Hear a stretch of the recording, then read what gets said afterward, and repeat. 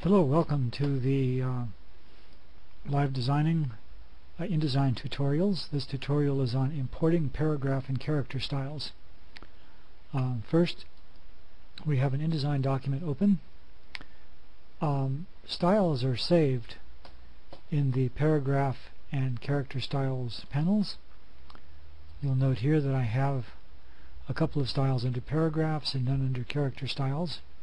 They can also be saved in object styles and table and cell styles. Those are different kinds of styles.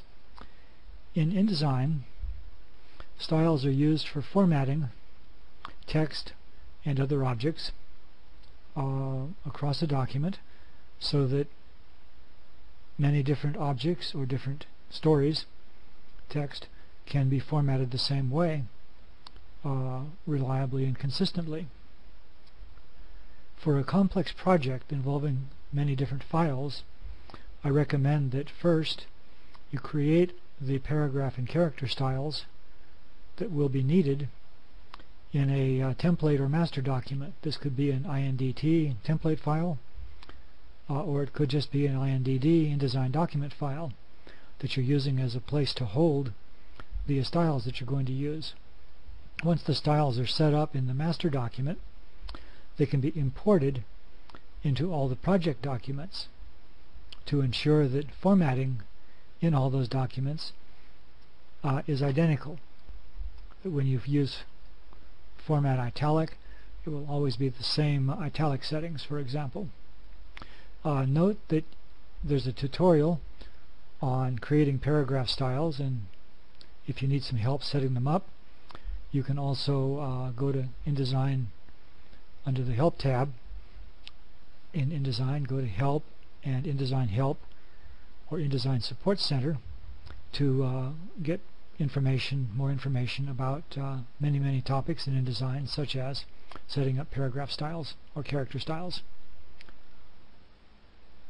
First, we need to have a file open that that supposedly will be part of our project, and then we want to show you how to import the styles. So I have this document open, and I have the paragraph styles panel open. I can do that under Type, Paragraph Styles, or under Window, Styles, Paragraph Styles. In this case, since I have it open, I don't need to open it again. Each panel has a menu in the top left-hand corner with a lot of commands that are available for that particular panel. Here we pull down the paragraph style menu and choose Load All Text Styles. This opens up a file browser where we go to locate the file where we have saved the styles we want to import for this project. And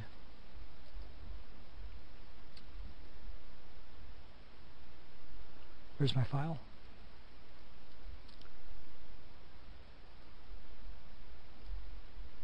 Here it is, Gradients and Styles. And we click Open, and we get a list of all the styles, the text styles in the document. In this case, I will simply leave all of them checked. If there were some I didn't want in this particular document, I could uncheck them and click OK. And now you see I have many more styles listed under the paragraph styles, and under character styles I also have italic pink as a style.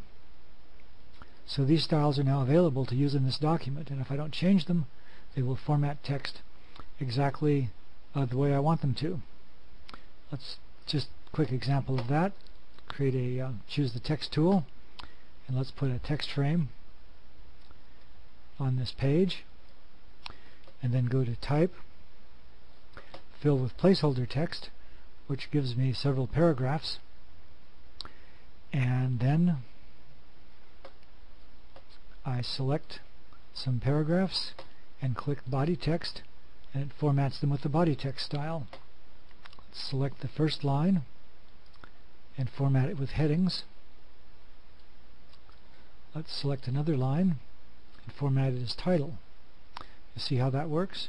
So these blocks of text will all be formatted consistently across all the documents where I import these styles. As you create new styles, because you find that you didn't anticipate all of the types of formatting you want to use in your project, you should add those styles to the master document so that you will be able to import them into the rest of the documents in your project. And as you do this, and as you develop your documents, save them frequently as you add things to them. That would be File, Save As, and browse to the location where you want it, and give it a name, and go ahead and save it. That's all for today. Thank you for coming.